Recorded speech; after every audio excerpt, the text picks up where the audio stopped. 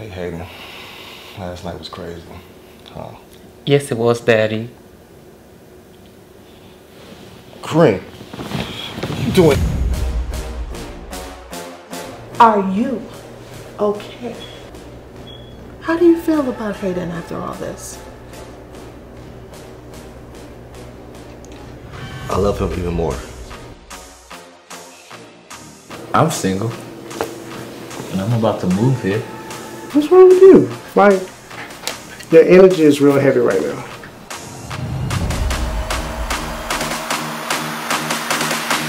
You love me. You're good. I love y'all too. What's wrong? Is everything okay? No. I just ran into my crazy ass ex-boyfriend and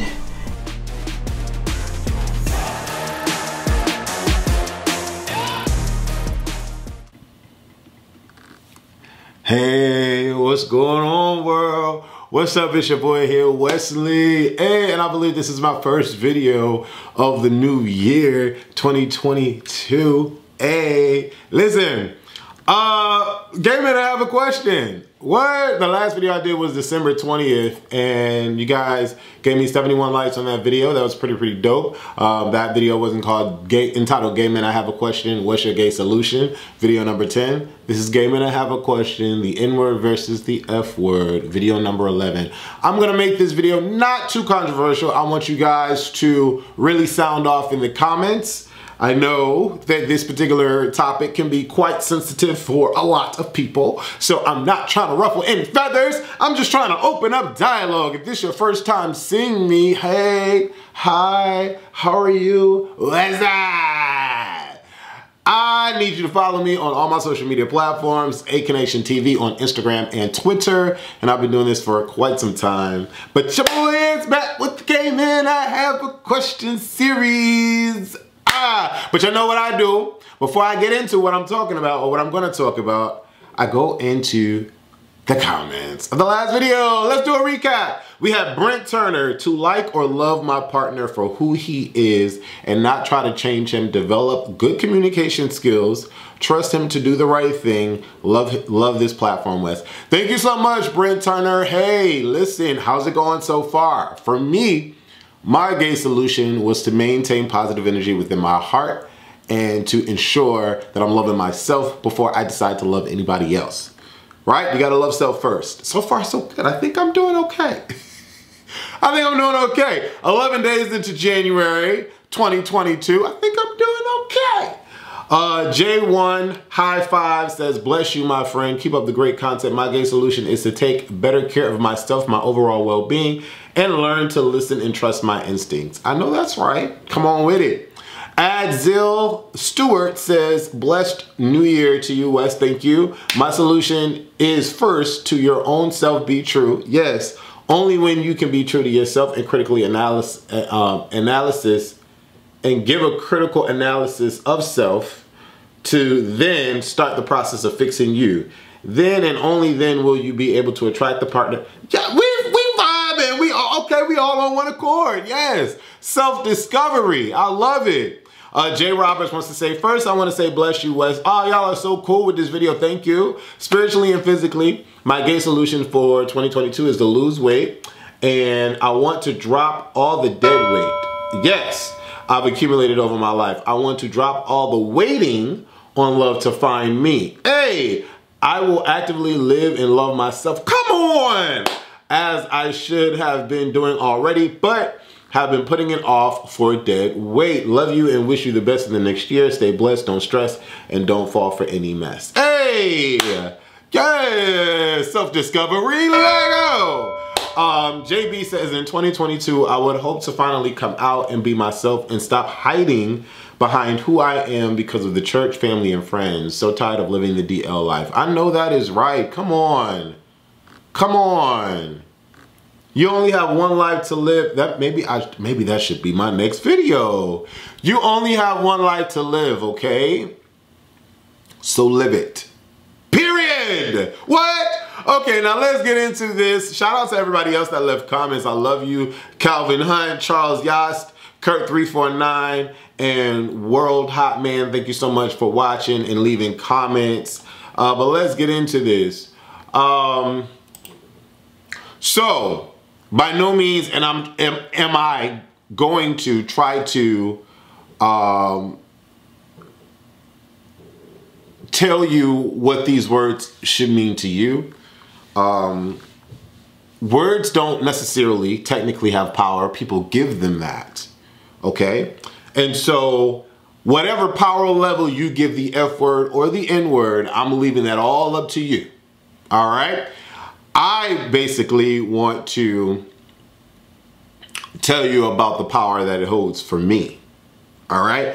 And to allow this video to open or to have open dialogue within the comments as long as we're not disrespectful.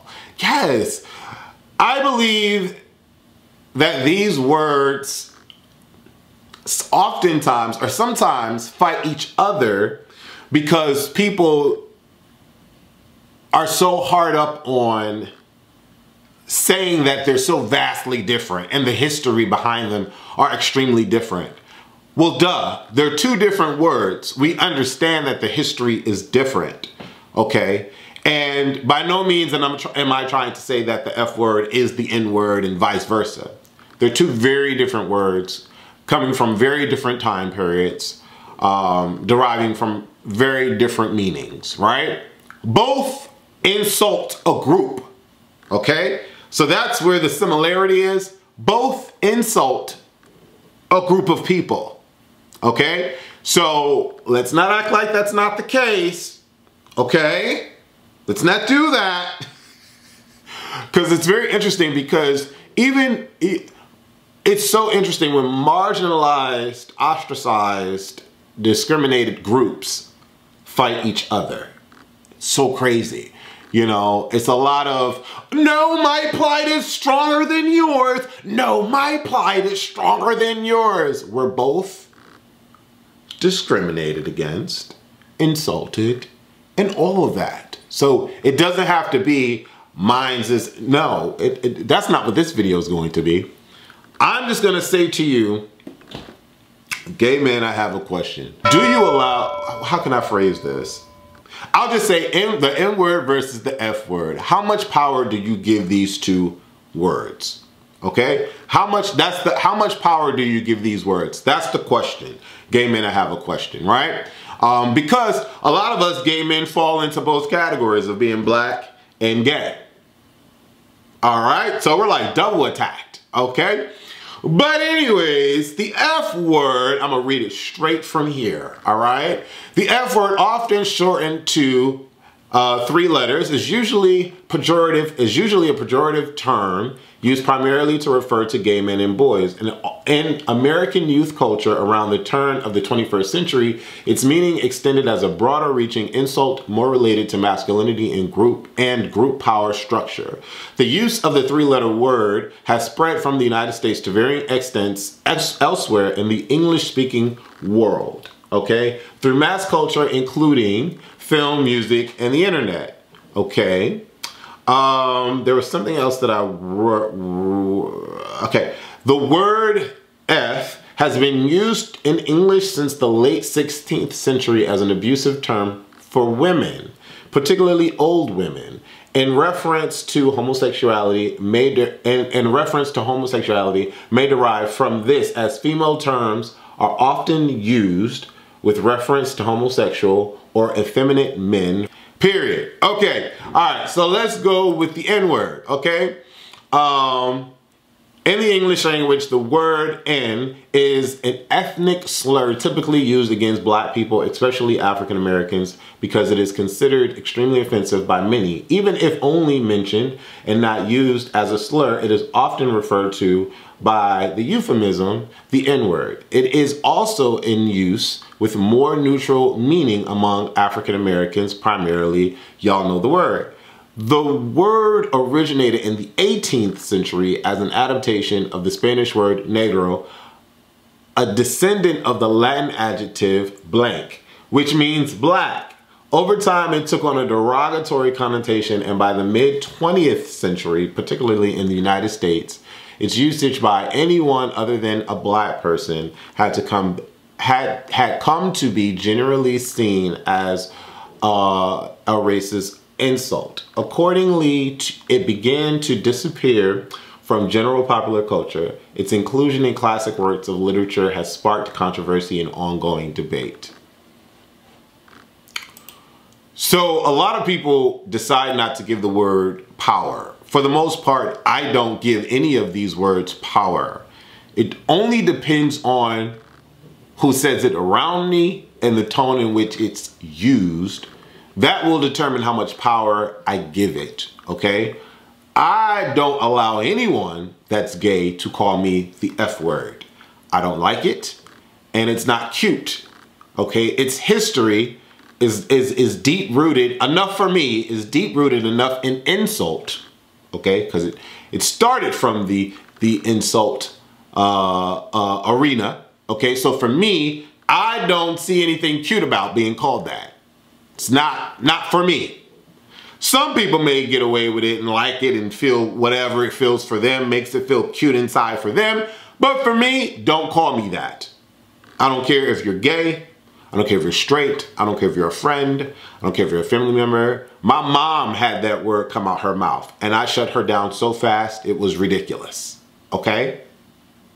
That word should not come out of anyone's mouth, okay? There's nothing cute about it, okay?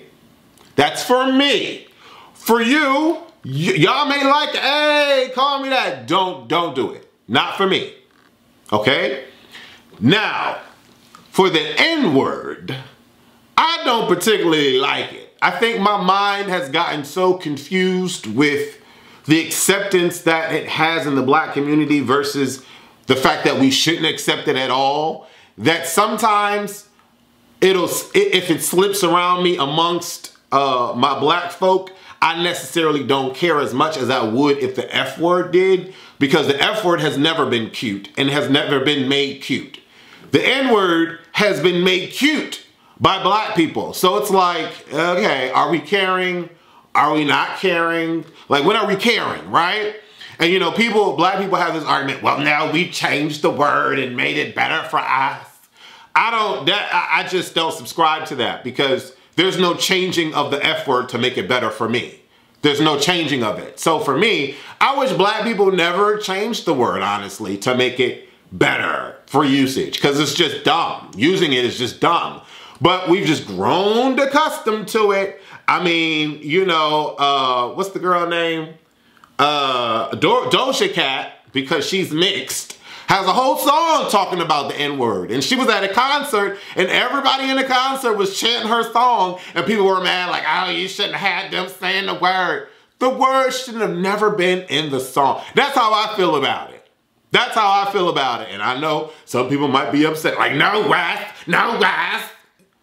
But I'm sorry, that's just how I feel about it. I feel like if we don't want the word to be used, we shouldn't use it at all. And I hate the fact that we've made it so okay amongst ourselves and as a term of endearment, how, amongst ourselves, to utilize the word, okay?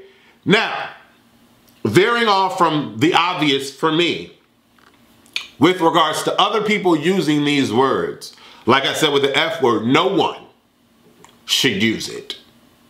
It's never been made cute. I don't hear people saying it in songs to make it cute. I don't want it used by anyone around me, okay? The N word, it's been socially accepted amongst blacks for blacks to say it. Okay, whatever. But for me, anybody outside of black should not say it. I don't want anybody saying it around me anyway, to be honest. But anybody not black should not say the word. Why? Because that's what black people have come up with.